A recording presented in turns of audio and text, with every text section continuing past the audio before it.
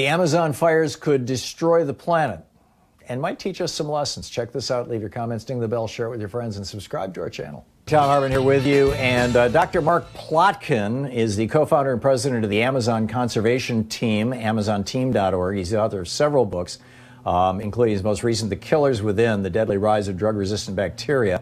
He's going to be speaking at Bioneers. His Twitter handle is DocMarkPlotkin, Plotkin, or AmazonTeam.org. And Dr. Plotkin, welcome to the program. I understand you also have a newer book coming out. What's the title of that? It's out from Oxford Press. It's called The Amazon, What Everyone Needs to Know. Ranges from ayahuasca to climate change and everything in between. Cool.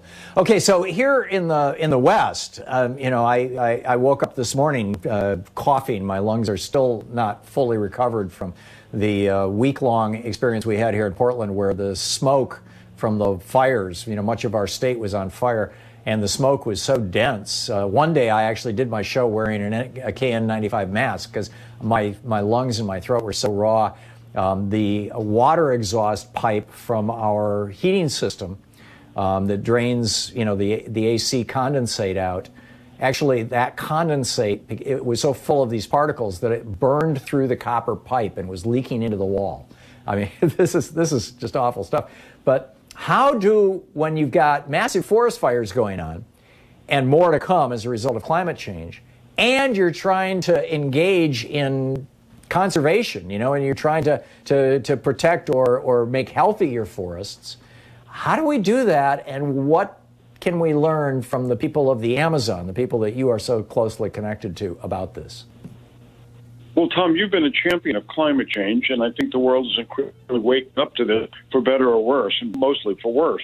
And when we see forests burning down in the Amazon, we think, well, we got our own problems at home, because we've got forest fires in California. We've got forest fires in Napa, endangering the world's wine supply. But the shamans with whom I work say it's all the same thing. It's all connected. Some people on your show would call this the butterfly effect. What happens there affects us here, and vice versa.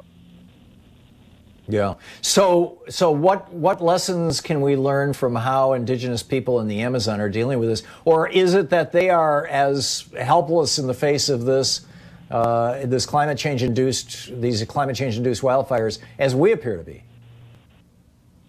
Well, Tom, we work with a group called the Kogis in Colombia, some of the most traditional people in the world. And they've been talking about their glaciers melting for 30 years. Nobody listened. Mm-hmm. But this is the price we pay by not listening, because these people are closer to the earth, they're better stewards of the earth, and we need to listen to them when they're sounding the alarm, because the result of that is the fires in Napa, the fires in the boreal forest in the north, the fires in the Amazon. So what do we do?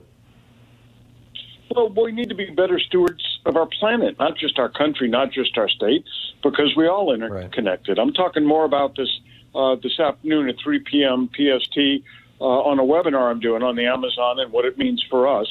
So you can check that out on our Facebook page, AmazonTeam.org. And then I'll be talking about this more extensively at the upcoming Bioneers Conference. So I hope people will tune in from that.